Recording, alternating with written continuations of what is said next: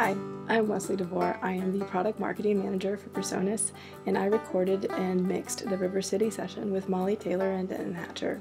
I've been tending bar around this town for too long. When Molly and Denton showed up to the River City session to do their recording, we realized immediately there had been a slight miscommunication about instrumentation. We had thought they were coming in to record vocals and guitar, and so we'd set up with the new ioStation 24C, hadn't even shipped yet, and I was super excited to record with it because I hadn't had the opportunity, and that's one of the best parts about working at PreSonus is you get to play with all the gear. But when they showed up, Molly had her guitar and Denton had his banjo, and they said they'd work out a harmony too. So now instead of vocals and guitar, we were looking at two vocals, guitar, and banjo. And so while we were kind of working through all the mental gymnastics to figure out how to pull that off in the best way possible, they did a run through. And their song had such a great kind of T-bone brunette 1930s country vibe that I thought it'd be fun to just try one pass with a couple of large diaphragm mics and just see what we got. So we used a PX1 on Molly's vocal and guitar, positioned a little closer to her vocal, which meant that the guitar was more in the bottom end of the pickup pattern, which can sometimes make a guitar a little boomy, and it did, but that was something that was easily fixed with some little EQ in Studio One. And then Denton I was actually more worried about because banjos are loud, and to use one microphone to pick up banjo and vocal, I didn't think that was actually going to work. But Denton's a really good player, and he was really able to rein in the banjo a little bit as he played and sang, and he made my job a lot easier. So we listened back to the playback, it worked, so we kept it.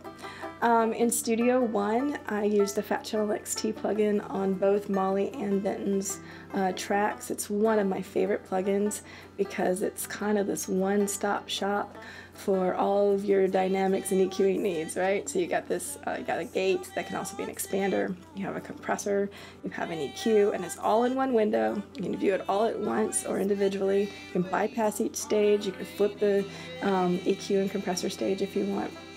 So it's a really handy plugin.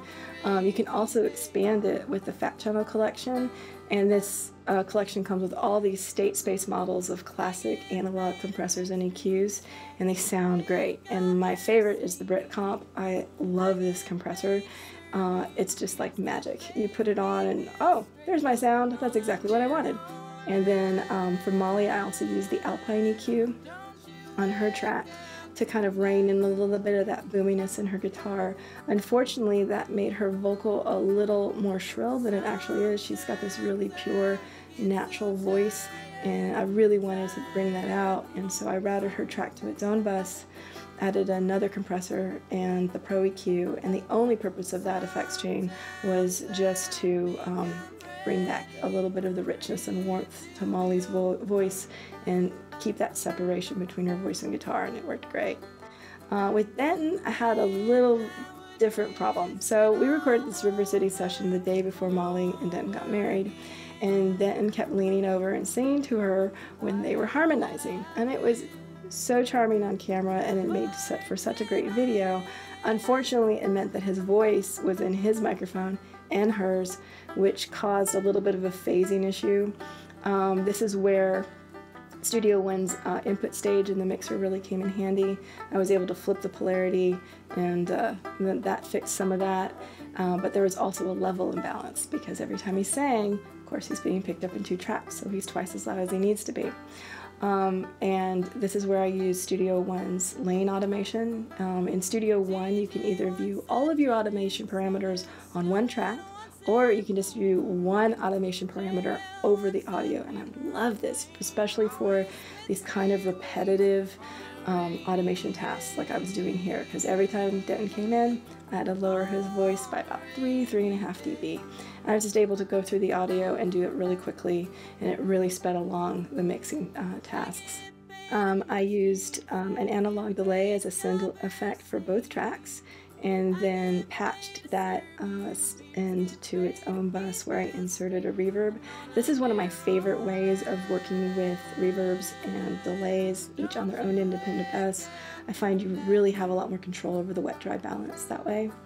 Going into the banjo solo, I ramped up the send level a little bit. Sometimes when you have really tight harmonies and acoustic instruments and the vocals drop out, the instrument mix suddenly sounds really thin, and by boosting that send level just a little bit, it fattens up the mix and kind of puts the meat back into it. Well, that's about it. A little limiter on the main bus and got yourself a record. So if you like these River City sessions and these follow-up behind the scenes videos, we do them about every month. So like and subscribe to our YouTube channel. You'll also find a ton of great tutorials with Gregor and Joe on how to use Studio One and mix and produce. And it's a lot of fun, and we'd love to have you here. Thanks for watching.